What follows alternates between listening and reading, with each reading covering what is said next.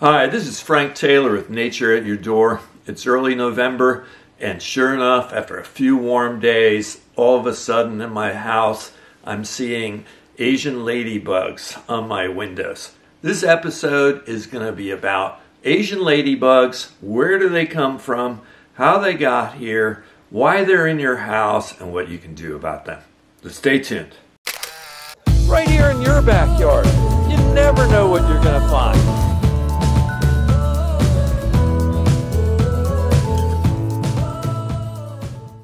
First off, I want to distinguish between these invasive Asian lady beetles and our beloved native ladybug.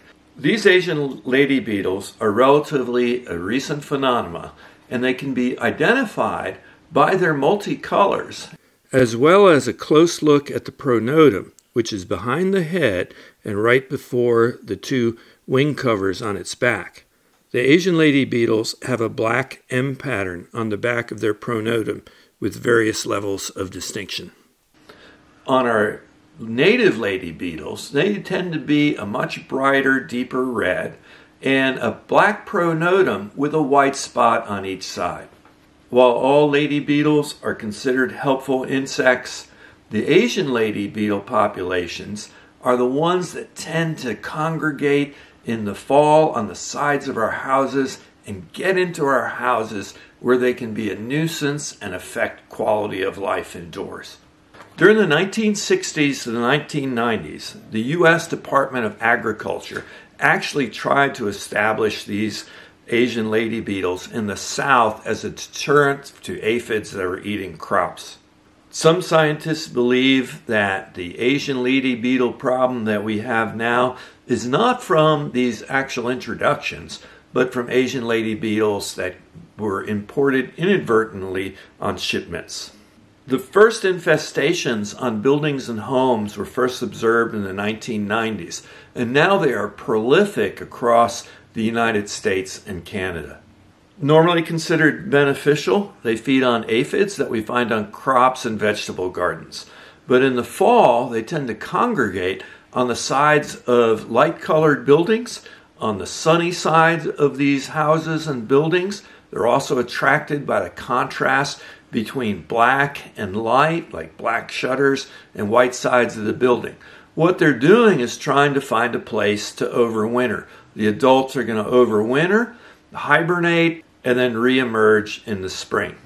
They'll find cracks and crevices on the outside of your house and crawl into the inner woodwork.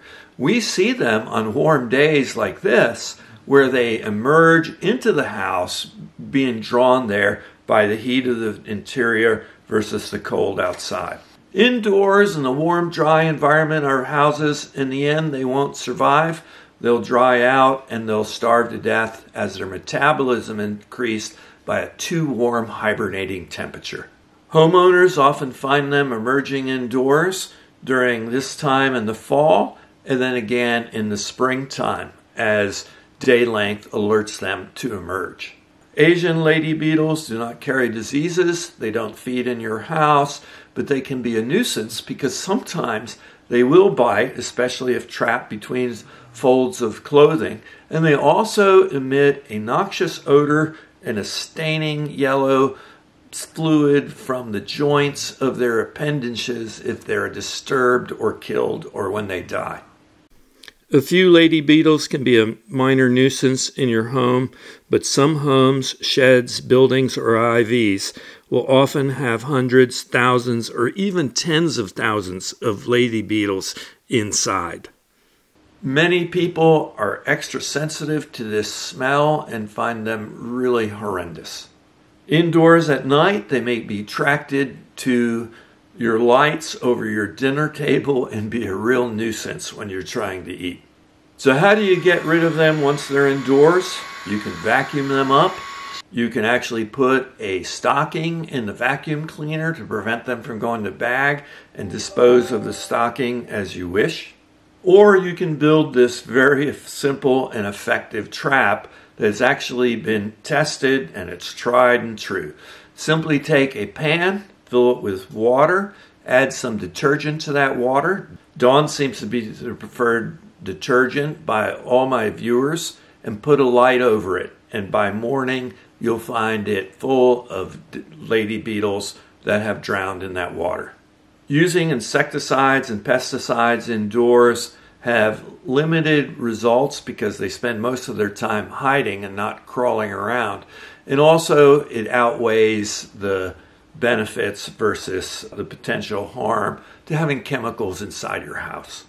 The best preventative, of course, is exclusion, and you need to caulk up every crack and cranny and nook that you can find outside your home and put screens over any other possible vents and entrance points.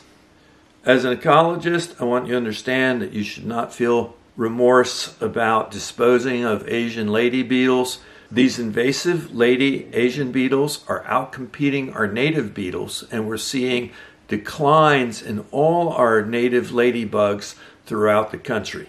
So helping to eliminate Asian lady beetles may help restore our own biological diversity of our native and beloved lady beetles.